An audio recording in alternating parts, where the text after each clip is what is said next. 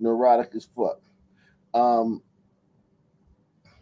This girl ain't no fucking Aborigine, man. Aborigines, fucking Bill done fucking sidetracked the shit.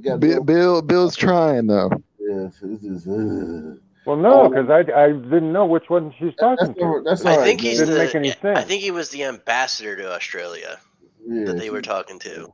Yeah. Right, and she said that it was great to see that African American employment and yada yada. It's like, bitch, is he African American? This guy that's running shit in Australia, or is he Aboriginal? Let's do Mobile, He could man. be a Sudanese. Mobile local news, man.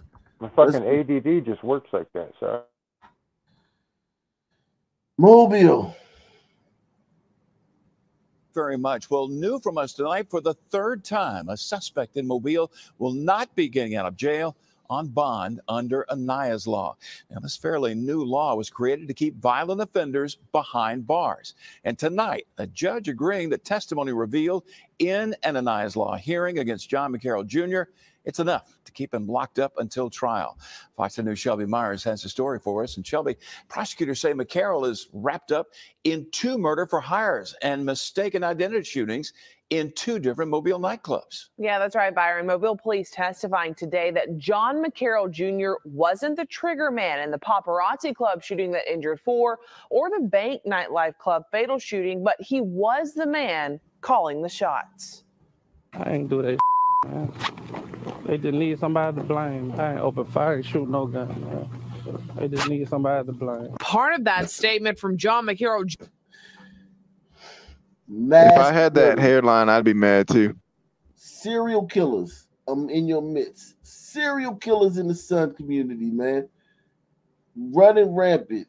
No news about this. Nothing on the national level. Only on the local level. If you ain't fucking watching the Mobile news at fucking 6 o'clock, you ain't gonna know shit about this. The shots. I ain't do that, man.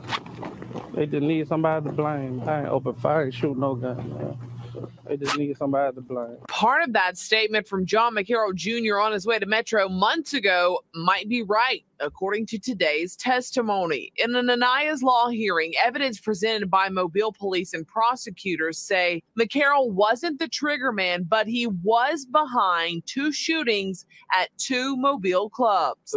Witnesses say multiple shots were fired inside. Police say McCarroll and 2 others offered to pay Reginald Fluker $20,000 to kill a man. According to testimony, Fluker told police he fired 4 to 5 times at the guy he thought was the target, but it turned out to be an innocent man named Derek Shavers. God, dog. 20,000. They weave. Professionalism. That's all I gotta say. 20,000 for him to kill the wrong dude and then snitch. $20,000 to a hitman for him to kill the wrong guy and then snitch. It's like there's a fucking Dave Chappelle sketch. You paid 20,000 smackaroos in we are damn near in a recession to your hitman to hit the wrong guy and then tell on you. My God. And then he killed this guy. This guy fucking had nothing to fucking do with it. He just at the fucking club. Some sun man's pumping bullets into him. He don't know what the fuck is going on.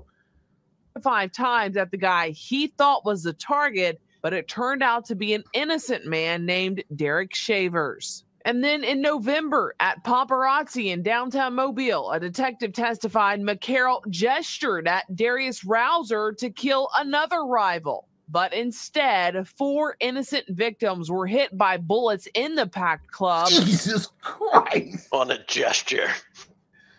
So then you get you pay this guy. I think this said murder for hire. So you get this guy to kill somebody else, and he shoots 4 innocent people. 0 for 5. 0 for 5. Salute. Jesus Christ. This is the stand in a nutshell. This is the stand in a nutshell. Life doesn't matter. white people, that Black Lives Matter shit, the fact that y'all got those signs still in your fucking yard in places like Tacoma and in Seattle and shit like that, in Portland and in fucking DC, Gliders still got in their shops. They still got Black Lives Matter signs in their shops. Black lives do not matter to the people who've been saying that shit. Black people don't give a fuck about Black lives. Told police he fired 4 to 5 times at the guy he thought was the target, but it turned out to be an innocent man named Derek Shavers. And then in November at Paparazzi in downtown Mobile, a detective testified McCarroll gestured at Darius Rouser to kill another rival. But instead, 4 innocent victims were hit by bullets in the packed club, including a woman who was shot in the neck and paralyzed. Judge Zogby ultimately granting... Including a woman who was shot in the neck and paralyzed. From the neck down. Paralyzed one woman. You done killed this fucking brother. And you still haven't hit none of the ops. This is why these guys need to be under the jail. And this is why all you blackity black pro-blacks that's trying to make the laws easier for these guys and criminal justice and shorter sentences and bail reform and all this bullshit. All of y'all should burn in fucking hell. Okay, so Anaya Blanchard was You're gonna get into that next. I'm Okay. gonna play that next. And 4 innocent victims were hit by bullets in the packed club, including a woman who was shot in the neck and paralyzed. Judge Zogby ultimately granting Anaya's law in this case to keep McCarroll in jail until his trial. Mobile County District Attorney Keith Blackwood sending us this statement saying in part, quote, "The ruling today shows that Anaya's law is working by locking up violent accused offenders who serve as a threat to our citizens until their trial." McCarroll's attorney says the new law isn't fair to his client. The hearing that we just had was full of hearsay and speculation. Under Anaya's law, the rules of evidence do not apply, and therefore what you heard in there would be shut down or wouldn't be admitted in an actual trial. So if it wasn't for Anaya's law, homeboy would be back on the streets right now. Now, Darius Rouser, who's the accused triggerman at Paparazzi, is also charged with shooting 2 people at the Beltline Walmart in December. Jesus Christ. Never ends. He'd be back on the streets planning another failed hit. Jesus. Yo, man, we're going to get him this time. We're going to get him into Walmart, real talk. Keep it 100.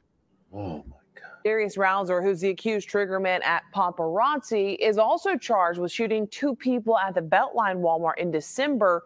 Plus, he's accused of killing a man at a casino in Mississippi. He's already being held without bond in Alabama under Anaya's law. In the studio And tonight. if it wasn't for Anaya's law, he would be out on bond.